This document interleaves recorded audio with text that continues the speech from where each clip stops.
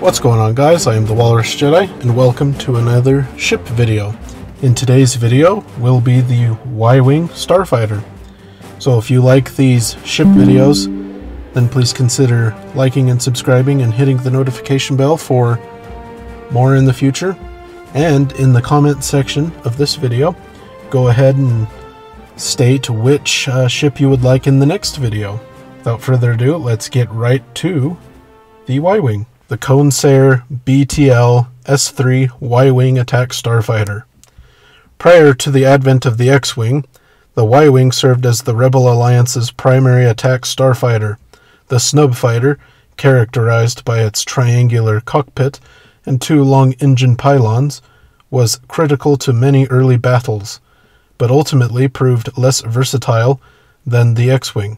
Although outdated by the time of the Battle of Yavin, the Y-Wing's durability and heavy firepower ensured it a place in the New Republic fleet even well into the Yuuzhan Vong invasion.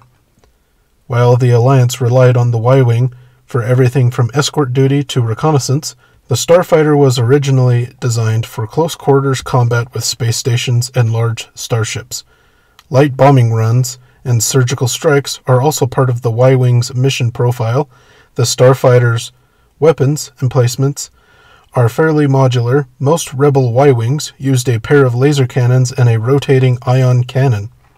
The Y-Wing can be equipped with proton torpedoes, concussion missiles, and proton bombs for more direct assaults. As on the X-Wing, an R2 or R4 astromech droid fits into a droid socket behind the cockpit and monitors all flight, navigation, and power systems.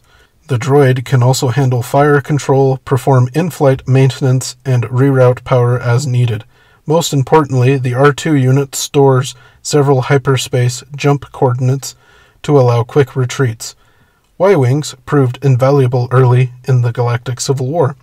In particular, the Starfighters were lauded for their role in holding TIE bombers at bay during the siege of Ankh-Kishore.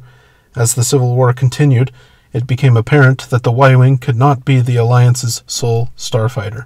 The Y-Wing lacked the payload capacity, speed, stealth, and maneuverability of many Imperial attack fighters, and couldn't survive encounters with TIE interceptor squadrons. Fortunately, the arrival of the X-Wing allowed the Y-Wing to be used for more specialized combat roles. Y-Wings were often used at major engagements to soften targets such as Star Destroyers before capital ships moved in.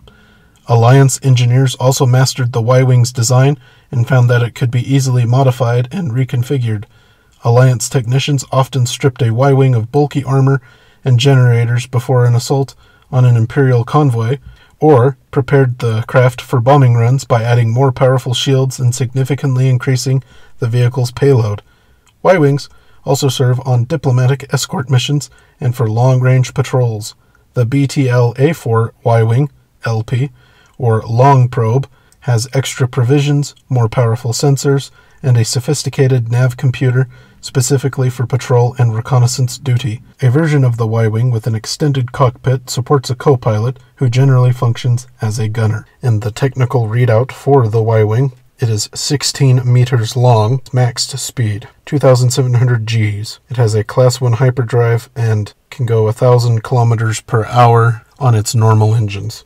It is manufactured by Consair, and it is affiliated with the Rebel Alliance. And then if you look at the diagram, you have figure 1 is the laser cannons, and then 2 is the ion cannon, which is up top above the cockpit.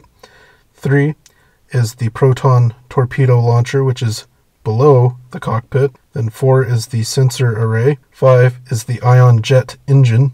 6 is the power generator. And 7 is the detachable cockpit that some versions have. Not every single Y-Wing can have a detachable cockpit, but some do. Well, that is a bit about the Y-Wing. So yeah, let me know if you learned anything new about this ship in the comment section down below. And again, also let me know what ship you would like to see in the next video. Right now, there is some other lore-based videos on the screen right now, including the previous video on the X-Wing. Don't forget to like and subscribe if you enjoyed, and until next time, thanks for watching.